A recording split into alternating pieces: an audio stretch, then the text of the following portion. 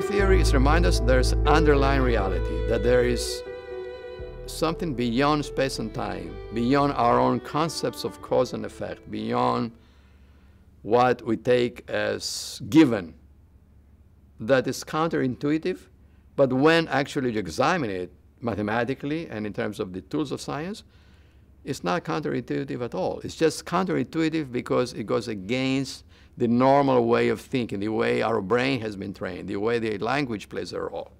And we really need to start looking at those tools that are at our disposal. It doesn't mean we should throw our mind away and should throw our language away. No, we should not. We should not do that. Of course, we should use them. They're great tools.